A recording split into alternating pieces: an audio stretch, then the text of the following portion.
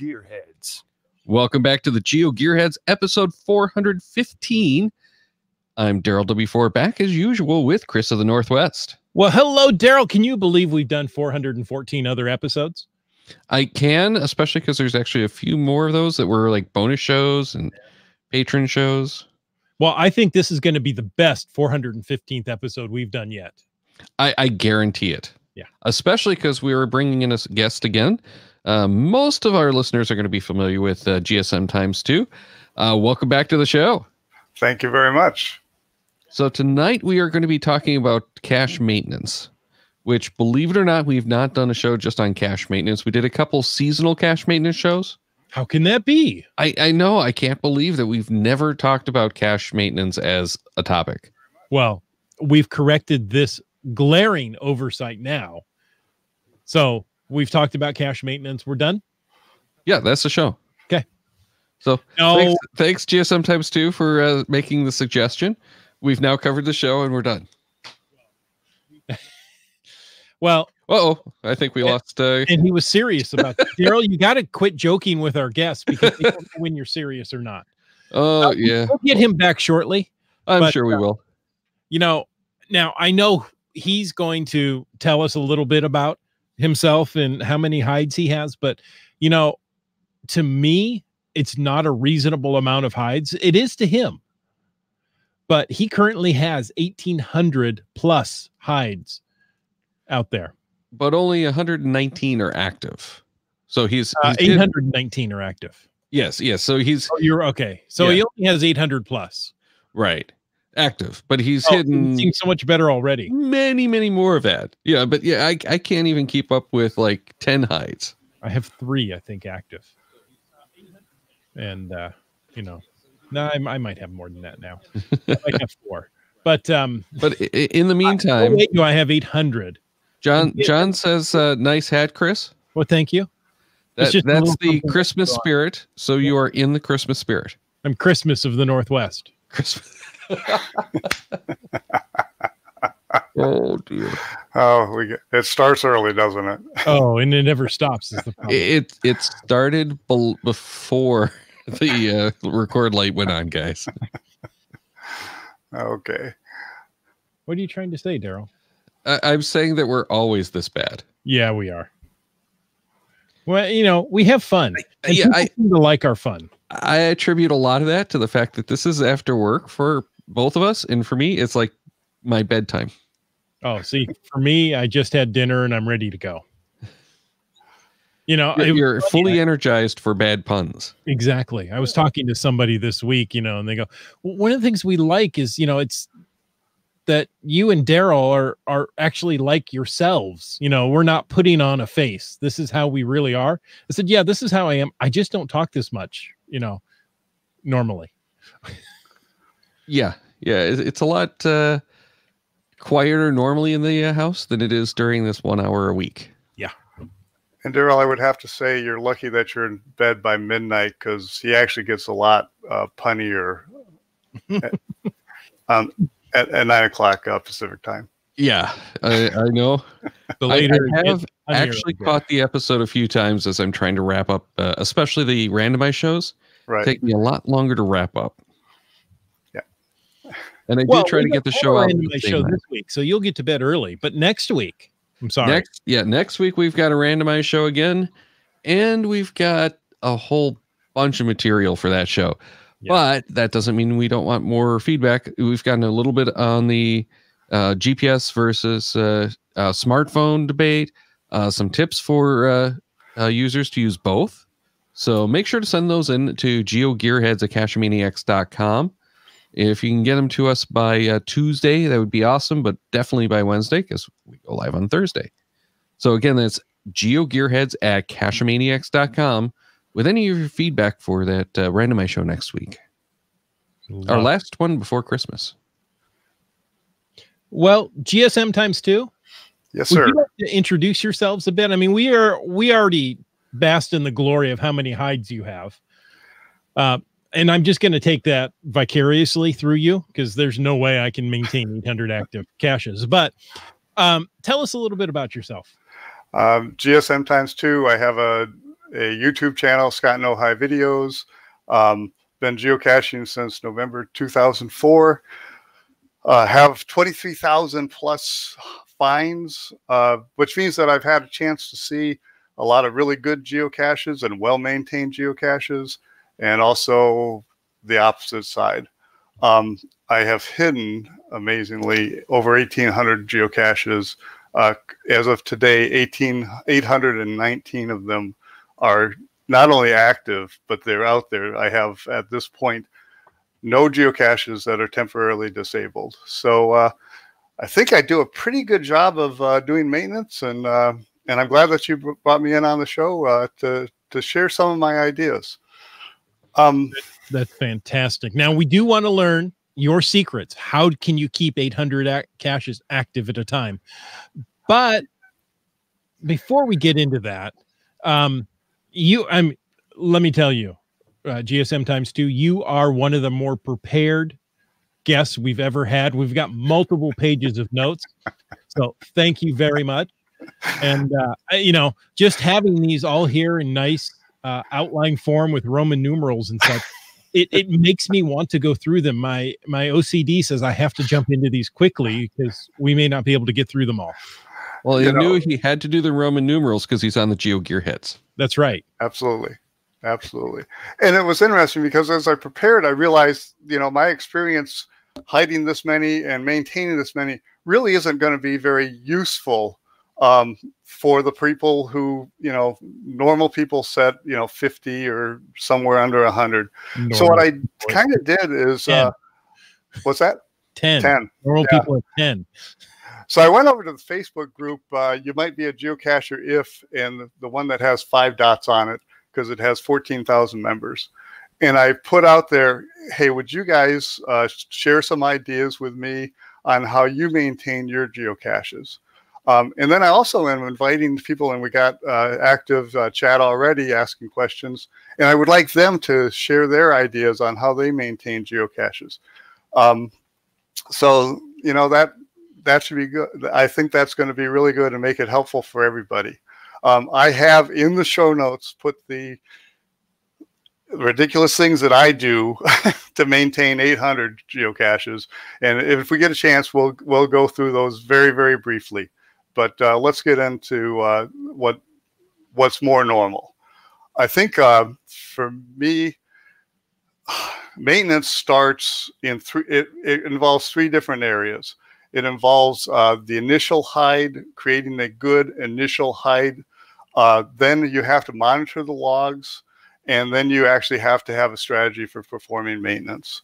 And again, I'm looking for people in the live chat to share their ideas. When I went to the Facebook group, the number one thing people said is have it close to home, close to work, or along routes that I normally take. And that way I can check on them frequently. Even if I don't get a needs maintenance log or a DNF log, they can check on them. And that's a great way. And I thought that was a terrific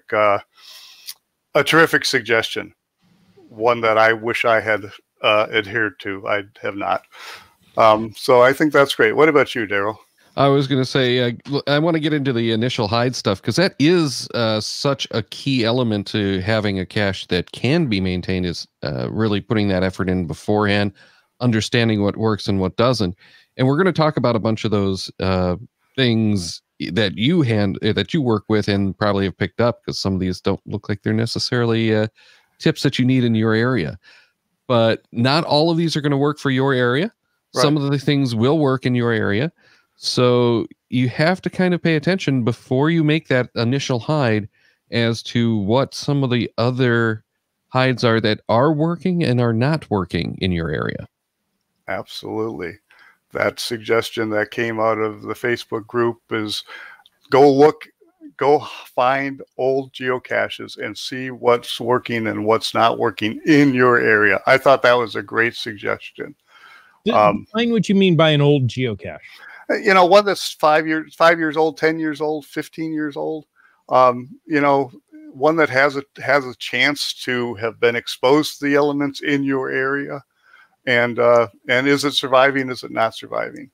You know, and you can take a look at those maintenance logs for an idea of how many times people have had to do maintenance on it.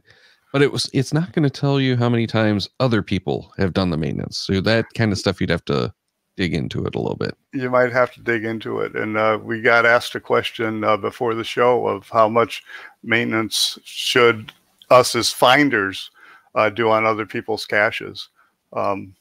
Chris, what do you think? You know, as a hider with only a few caches hidden, I appreciate when people do maintenance for me. I mean, now what I would do out in the field is change a log. Really, I don't feel more comfortable than that doing maintenance out in the field unless I know the owner and I can, contact them quickly. If you come up to it and the container is, spread out, the contents of the container are spread out before you on the ground, put it all back together, dry it out as much as you can. Now, when that happens, if you haven't found the cache before, you have no idea where it should be. Right. So I would pick a reasonable location. This looks like a good location to me. Hide it, take some pictures, and contact the cache owner and say, hey, here's the condition I found the cache in. Here's what I did. Here's where I put it. If that's not acceptable to you, I'll go get it and, take it off of the play field if that's what you prefer. Excellent. Let's go back though and get back into our hiding stage. What happens when you hide them? To me, they have to be muggle resistant, weather resistant, animal resistant. At least in my area, they have to be animal resistant. So for me, and this is a suggestion that came from Facebook where somebody said, make sure that there's no direct line of sight from the pathway to the geocache. So if it's on a sidewalk, get it back so somebody walking down the sidewalk isn't going to be able to see it full line in sight, but a geocacher will. This is something that's happened to me a number of times where somebody has hidden a very clever, or maybe not clever, it's just a veggie hide in a neighborhood, and it's going to take 10 to 15 minutes to find. That's going to draw attention. So, in matching the geocache with the location, try and your difficult hides, put them in an isolated area where you're not going to draw attention from the neighborhood, because after 15 minutes, a couple things are going to happen. You're going to have the neighbors calling the police and showing up, or you're going to have the neighbors watching what you're doing. And after you've left, they'll go do it. And if they find the container, there's a very good chance that container is going to wind up missing. And then one other person said, don't put it where geocachers where muggles are going to congregate. Like if you're going to put it on top of a hill, on top of a mountain, don't put it right on top because everybody's going to go and hang out there. Put it off to the side a little bit lower where people aren't going to congregate. All very good tips. Yeah. I thought so. I always like the hides on the neighborhood watch signs. I think that's kind of hysterical. Don't do that. That's a perfect example of where not to put them. But the neighborhood is watching. Exactly. Exactly. Great point, Daryl. Though I have to admit, most of those that I've done are the quick, easy nanos in the signposts. So they are pretty quick. They could get up there, walk. And a nice thing for finders to do is walk away and sign your log. Don't just stand there. Don't grab it, stand there next to the post and then put it right back up. Walk away a little bit at least, maybe go back into the car depending on what it is you need to do. But that is something finders can do to help us cache owners. You want to take a quick break, and we have a couple of comments in here. Yes. First one from Jim Stark. I have 84 hides, 71 active. When any log indicates a possible issue, I add the cache to a cache repair bookmark list and and include a description of the issue, and then use that list to plan a maintenance run. Nice. Super. Well, and one of the nice things about doing it that way is you can export that as a GPX file or cache the list or whatever. So it's really easy to bring up and do your maintenance right in the GPS, or, set your routes. I would imagine if you really wanted to, and it was over a long enough distance, you could take that into Cache Torno and create a nice, easy route to get to all of them. There you go. Absolutely. When we talk about maintenance runs, we'll talk about that. But that's a suggestion that I had not heard. That's a great suggestion. Very much. And then we also have John Gardner again. I think one of the best things a finder can do is report what is wrong in a post, nicely, of course. So yeah, sometimes I'll do those as a needs maintenance log if there is actually something wrong. Mm-hmm. Other times I'll actually comment to the owner through the message center. Yeah. Because that way, if there's something that's sensitive, I don't want to put it in the log. And a lot of the times it's like, hey, I did find something that's wrong. Here's where it is specifically. Here's the photos like Chris was talking about. Is this the right spot? That way there's no spoilers in the logs. And the nice thing about that is it's creating a separate entry, a separate email from the log, because it would be nice, people who have 30, they probably read every single log. Mm-hmm. I'll admit, people over 100, we probably aren't reading every single log. So to either send us a message, or I'm really begging people, send me a needs maintenance, because as we'll find out later, I flag those. Yeah, needs maintenance is at least easy to tag in the email filter. Right. So, and sends out a separate email with a separate subject line, right, which can then have a rule that goes into a separate folder, and they're easy to spot. Yeah, which is why I don't like doing notes for needs maintenance, right, or including it in the log. Now, if it's just a minor thing, sometimes I'll include it in the log because it doesn't need maintenance. Yeah. Right. And I don't want to, and this is the problem with the needs maintenance. It does actually put a flag on the cache, and depending on the reviewer, a lot of them are enforcing a 2-week rule that they have to maintain the cache within 2 weeks, or at least post that they will maintain it within 2 weeks, or they disable and then eventually archive that cache. So you're telling me, Scott, you prefer, as the author of the "Do Not Log That Cache" article, that people log a needs maintenance cache on your caches? That's exactly. Don't just give me a do not give me just a DNF. Give me a DNF and a needs maintenance. Yeah. All right, so let's get baback into your encyclopedia of knowledge. Weather resistant. You know what? Weather resistant. I'm just going to hand it to you guys. Yeah. Because you don't have any weather out there. That's it for me. Yeah. It's funny. I think it's a little farther down. I'm going to point out one of the articles, or one of the containers you like, are Altoid tins. Those are terrible here in the Northwest. I can imagine. Those are, any kind of metal container like that is generally a bad idea, but it works in some climates. Yes. And even like out here, which is the same as yours, if you actually can seal them, and Altoid tins generally don't, because of the way that the hinges close. Right. You can paint it, you can spray paint it, and that will help to seal it. It does, but because of the way that hinge closes, it will scratch the paint off. But, there's not enough room. Yeah. But I have seen some of them where they have a different closure mechanism. Mm-hmm. And those will work because there's a little bit more play in there. They're not watertight, but they work if you put them like under a lamp skirt. Exactly. Right. So I generally avoid the metal in all, because it's risky, and especially like those Altoid tins turn into razor blades. Yep. Yeah. So, weather resistant, don't use Tupperware. They, especially in the cold environments, they will become hard, brittle, and you go to open the lid and you just end up breaking the lid.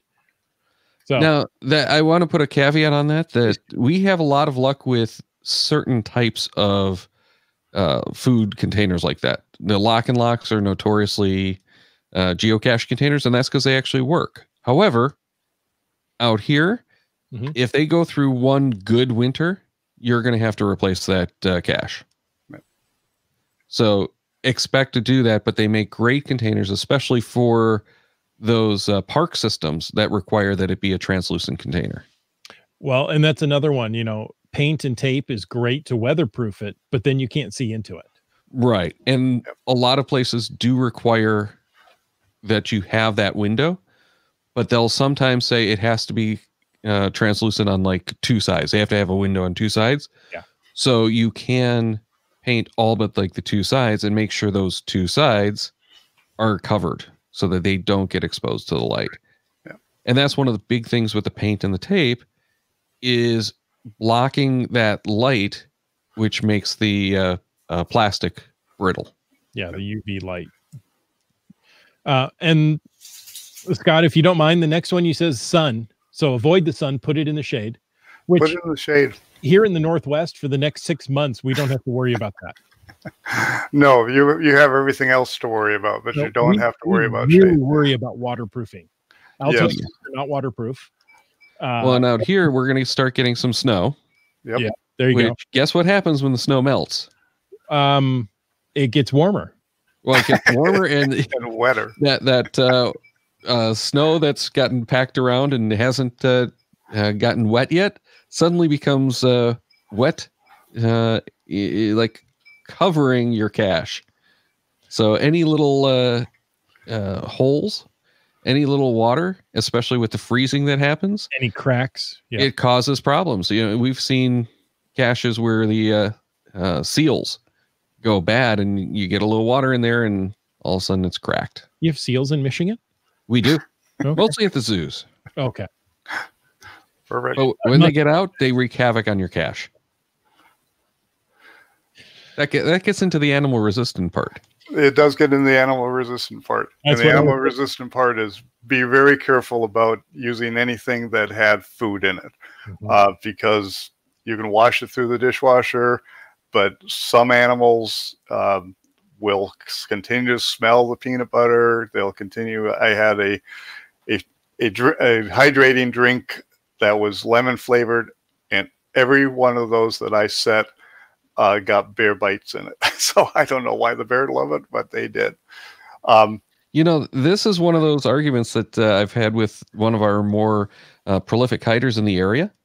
And I let him win it every time because he knows a heck of a lot more than I do. I think he has like 12 or 1,400 active caches at any given time. Oh my God. But part of why his works so well, he has so many of the caches that he needs the quantity, and he does turn them over. I think his longest running cache series are like 3 years old. Mm-hmm. So they turn over fairly quickly. Yep. But he has a whole process that he's perfected, and he's happy to share it with people of how you take like the Gatorade bottles. There's a few other drink bottles, and then some of the candy containers. Mm-hmm. And he goes through this whole washing process, and then he paints them. Mm. So he has this whole process. It's a whole assembly line, and he has almost no trouble with his caches. Nice. So nice. You'll have to share that with us. Yeah, somehow. I'll have to get the whole recipe. Yeah. But for him, it does work. And he has, you know, he's one of the guys that does the cache and cache thing. So the log is in a right. One of the specimen tube things. Or a bison tube or some another container within. Yeah, well, he does everything on the cheap. Okay. So okay. it's all reused containers, or containers that he gets for free. Right. So, he has the log in another container in the container. And one of the things that he does acknowledge is because he's using these used drink containers, they don't weather seal as well. And we have a lot of trouble with condensation out here because of the humidity and cold and hot. So even if it does seal well, those containers tend to collect water. Yep. So that's his fix for doing that. Very good. This next little comment about magnets, and I don't like Altoid tins either. So I'm just going to, if somebody wants to read them in the show notes, but I'm going to pass on something else. If you're going, and this is something finders can do, when you hide it, put the lid above the bottom, and it doesn't have to be totally, doesn't have to be, you know, completely up and down. It can be tilted just as long as when water comes on it, it'll go down this way instead of that way, getting into the threads and then going into the container. And so for finders, when you get a container, make sure the top goes up, not the bottom, because it's almost a guarantee. You know, in Michigan especially, I've done some geocaching in Michigan. Every time I see it like that, I just anticipate, and 90% of the time I'm correct. I'm going to get a wet log. Yep. Yeah, and you're holding up a pill bottle from I'm holding up a pill bottle from a pharmacy, but anything. Yeah, definitely. I had somebody who put a lock and lock. It was in good shape, lock and lock, upside down. When I went to just check on it randomly, it was full of water.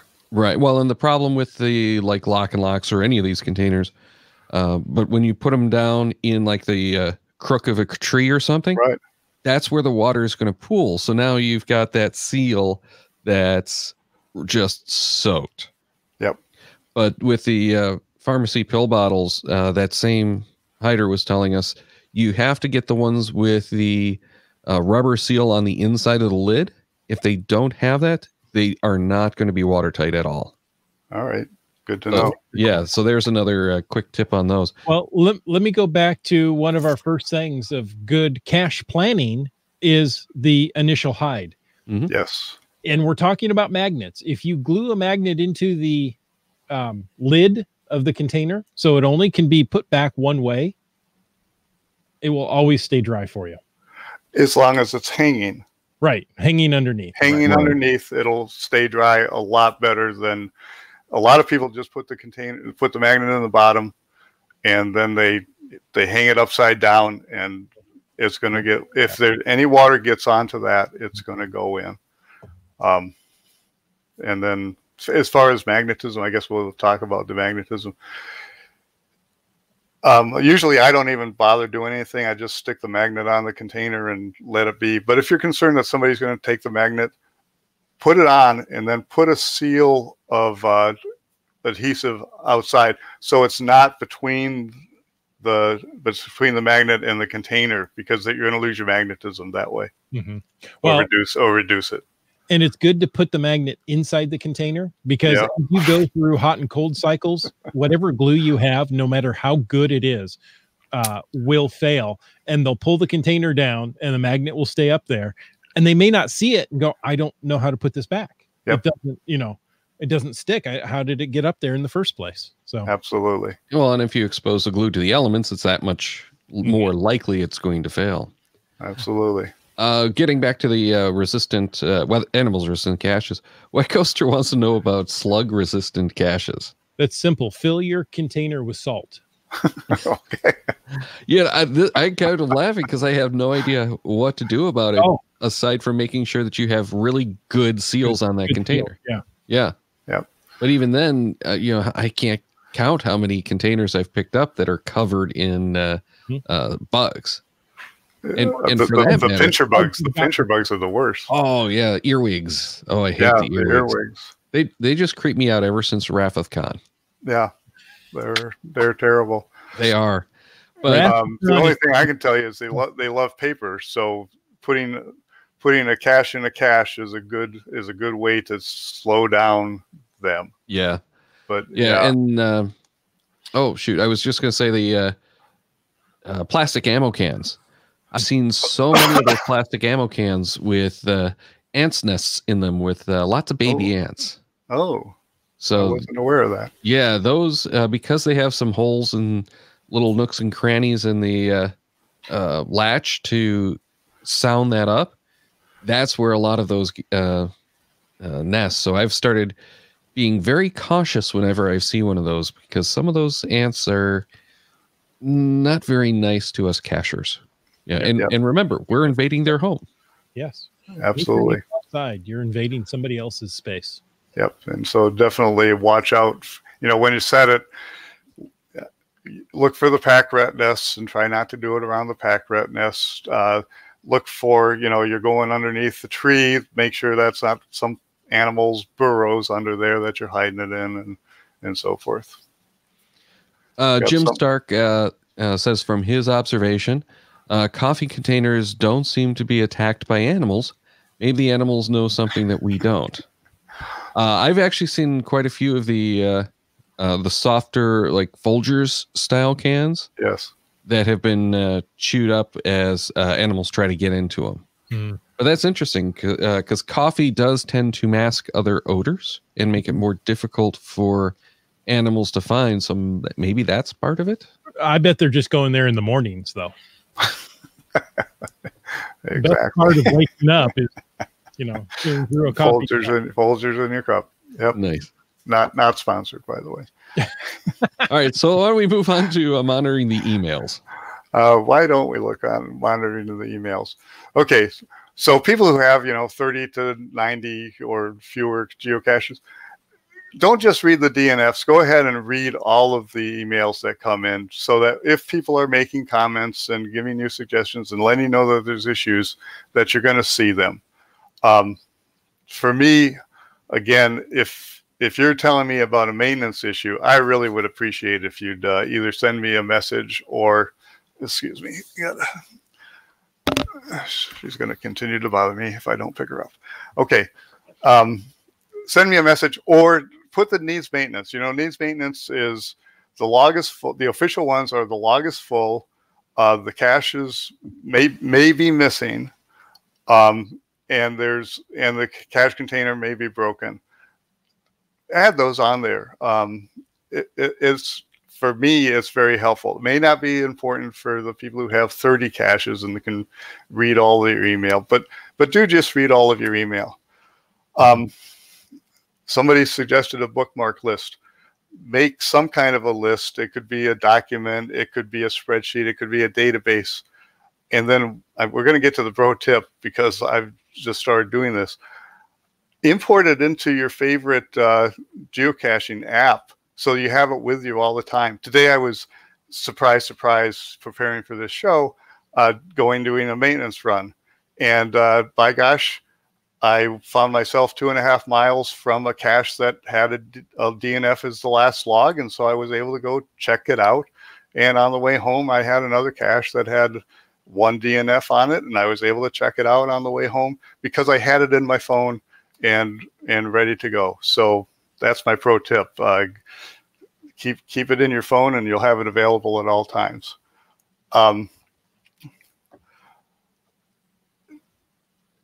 Let's see. What am I saying here? I'm saying, well, go ahead, Daryl. Fill me in. Now, you do these maintenance runs. What do you take with you? I mean, how many log books, how many containers do you have in your car for an emergency like this?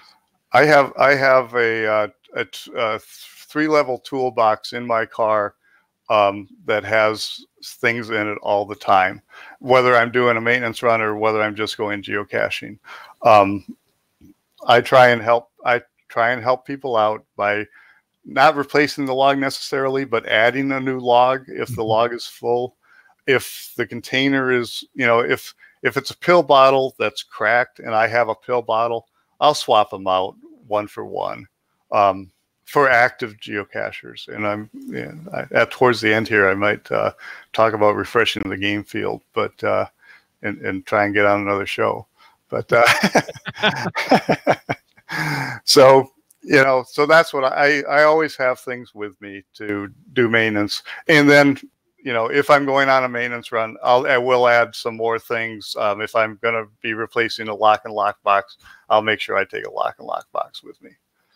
And where do you get these supplies to have with you? Do you use Write in the Rain paper? Do you use normal paper? What do you use? I use normal paper. When I go to mega events, I'll pick up different types of containers that I can't otherwise get. I do use a lot of pill bottles because I have, between me, my wife, and my dog, I have a constant supply of pill bottles, and they're free, and they work, if properly hidden and protected, they work fairly well for me in my environment. All my pill bottles require a copay. Yeah, well, copay is, but you still get the pills. I wanted to bring up a quick one. A quick recommendation: if you're trying to figure out which ones of your caches need to have a maintenance run done, you can essentially create that automated bookmark list. If you look for the needs maintenance icon in the pocket queries, you can build that list. So just set it up for anything that you own that needs maintenance, and you have your list that's delivered to you on a daily basis if you so wish. Yes, absolutely. Nice. And it makes it easy to download from any of the apps. Absolutely. Yeah. It's right there. It's easy. And the nice thing is you get that email notification, and it just pops up with anything that you might have missed a log that came in. Mm-hmm. So absolutely. handy tool to do. It is absolutely a handy tool to do. It's one of the things that I do because I have a ridiculous number of caches. Is every day I have a pocket query that tells me what caches have been reported DNFs and what caches have been reported needs maintenance. Not that I run those every single day, but they're up to date every single day. So, yes. Scott, you're talking about these maintenance runs. How often do you do them? I mean, you're looking at 800 plus caches. This could be an everyday occurrence. It could be an everyday occurrence. I try and do maintenance runs, not necessarily. I try and do them as I'm out there. You know, if I get near a geocache that I've set, I'm just going to check it. And then probably once a month or maybe once every 6 weeks, depending on how many things come in, I'll go ahead and, you know, create a geocaching adventure of my caches, and Bella and I will go out and go check out all those caches. For me, two DNFs by experienced geocachers on a cache that should be found easily is going to it's going to have me make it I'm going to disable it and then get it off the list until I get a chance to check it. And, you know, so I don't want to see, and nobody wants to see 5 DNFs in a row with no action by the cache owner. So that's what I do. Yeah. And it seems to work, you know, at least gets them off the list. So people aren't getting them in their PQs. Nice. Yeah. Going back a little bit to figuring out where the problems might lie, Ian says that he doesn't always read the emails, but he often does a peek at the caches in a rotation to make sure that there's no issues. Very good. That's a very diligent hider. Absolutely. So I applaud that, but it does take a lot of effort, especially if you have, 50, 60, 800 and change caches. You know, even if you have 30 caches that are a long distance away and spread apart, it can be difficult. So I think that's why that suggestion from that do them near your house, do them near your work, do them on routes that you normally will take is a great suggestion. Yeah. And if you can do maintenance runs on a regular basis, like typically we talk about the spring and fall maintenance runs. Right. Do those to make sure that the cache is in good order, that people aren't not finding it and just not posting the logs. Because not everyone is going to post a log. Boy, as we talked about on a previous visit to the show. we certainly did. We talked about, encouraging everyone who does a legitimate search for a geocache, write something, write it as a found, write it as a DNF, write it as a log, but write something so that the cache owner, as Chris said during that show, cache owner knows that there's activity on that geocache. And don't be afraid of the DNFs. It's part of the game. Ian also says, always watch for those maintenance icons. You can do it without the pocket query just by looking through your hides and finding the icon in the list. Yep. Very true. And you don't necessarily need the pocket query. You can do it through tools like GSAC, and Cachely will let you do searches easily. You know, you can do filters and do a lot of that kind of stuff as well. But there's a lot of automated tools if you want to go into doing that will help you build those lists. One of the easiest ones is to start to hide a cache. Just put in there, hide a cache, and it will pop up like the second screen. Are you sure you want to do this? Because here's what's out there for you. And there's a list of every DNF and every leads maintenance log. Yeah, I want to say it was Project GC had a maintenance filter that you could run a report. They would actually go and scour the logs up until your last maintenance run. Ooh, wow. And look for things like wet log and that kind of stuff in the logs themselves. But I might just be thinking of something that Magnus had talked about with us. So I could be wrong on that. Oh, this is an interesting one, totally off the current subject, but Starcasher said that he bought a box of the Write in the Rain letter paper and uses his laser printer and forms downloaded from the internet to create double-sided log sheets and a paper cutter for most of his logs. Now, wow, I've done the same thing, and I've been doing it for years and years of creating my own logs because, well, I do design stuff. But the thing that I'm going to make a pro tip here, use a color laser printer rather than a black and white or inkjet, because the way that the laser printer, the black and white laser printer works is typically a graphite based toner. Oh. That tends to flake off the paper easier. Oh. Inkjets with and you have to get the inkjet Write in the Rain paper, tend to work okay, but depending on the type of inkjet, I think it was the HPs tend to run, but the Epsons were fine, kind of thing. You know, it's like there was a whole lot, and even with the ones that do work right, they bleed a little bit more than they do on the right type of paper. So I just don't like the inkjets, and I have seen even on the Write in the Rain, when the paper gets wet enough, it still is going to bleed. But the color laser is actually a plastic. So that melts right into the paper, the Write in the Rain paper, and doesn't tend to come off. Well, here, let me unplug my speaker here and have my wife listen to this, because Christmas is just around the corner, you know. Yeah, all your geocache, your high number hiders, a color laser printer for Christmas. And there we go. Link will not be in the show notes. Yeah, color laser printers have gotten relatively inexpensive. You know, they're $200 or less now, I've seen. The toner is what's going to kill you on them. Right. But it's worth it, trust me. And when you break it down, in most cases, you'll pay less for the toner. You just have to buy more pages, essentially, all at once, than with an inkjet. Yep. But laser, if you're looking, color laser, any laser printer is far less expensive than an inkjet. Correct. But the difference is if you're looking for like photo quality printing, lasers are so much better than they used to be, but they're still not as good as an inkjet with the photo paper. But, you know, you have to get the right printer. And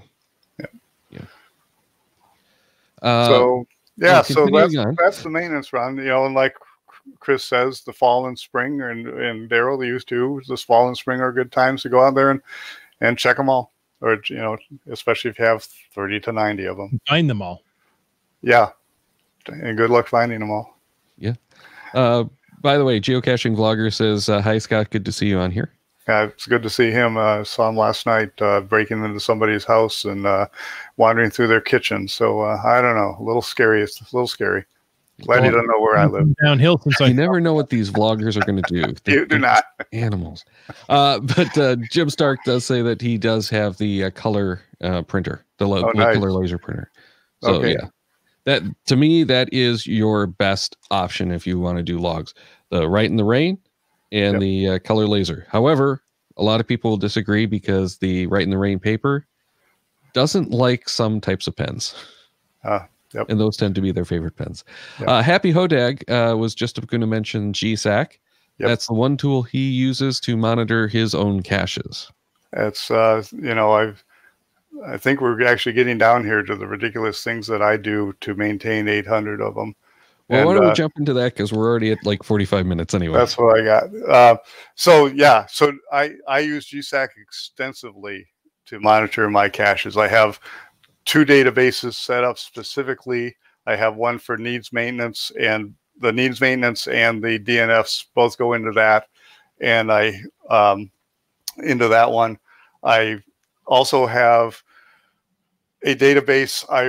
I run GSAC. I refresh all of my geocaches, every couple of weeks, and then have a filter for show me every cache that has the last DNF every one of mine that has the last DNF, and then that goes in a database.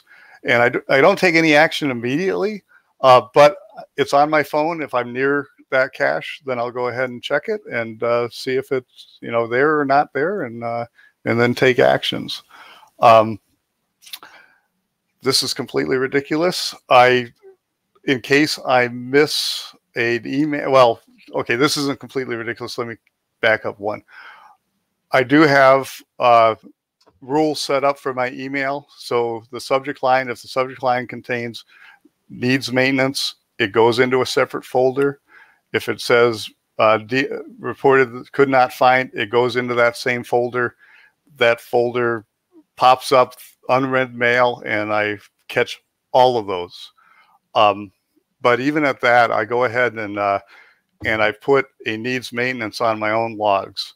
Now, you can't do a needs maintenance on your own log, so you might have to create a sock puppet account for that, or as Chris knows, I got Bella. I know Bella's login, and so she does the needs maintenance for me. So I don't need a sock puppet.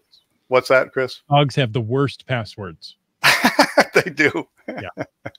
So Chris, I was depending on you to come up with this, but yeah, it's not a sock puppet account; it's a sock puppy account. So, ooh, oh, that's better. Yeah. Yeah. And that way it shows up in my pocket query, and it's a daily or every other day reminder that there are things out there that I need to take up.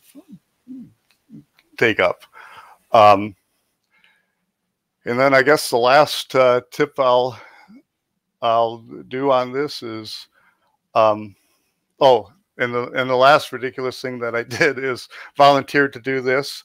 And since I volunteered to do this, the last 2 weeks I've been really good on maintenance. There you go. And currently I have one cache that needs a lock replaced, and I have 3 that have issues with the logs. And in 419, that's all I have. So I think I'm purer than ivory soap for those old enough to remember what that means. 9.4% pure. I believe I am. Next week we're going to be doing that randomized show, so it's a perfect chance for anyone who has been listening or watching the show after the fact to send in those comments with how you're handling your maintenance. Any questions, that kind of stuff too, send those into geogearheads@cachemaniacs.com, and we'll hopefully get those on the next show. And of course, we're going to have plenty more shows, so you can add those there. Too would like to make the public service announcement that if you have a geocache or a cache owner in your area that's not good on maintenance, schedule them to come on our show. And talk about not maintaining caches. And in doing so, they'll be guilted into updating all their caches. So there you go. Exactly. Happy Hodag says that they always do the spring and fall maintenance runs specifically on April 15th and October 15th. Oh, that's really specific. That Not is very the equinox, but close. Yeah. And then Caching Dead New York says, I appreciate when I'm informed of issues with my caches.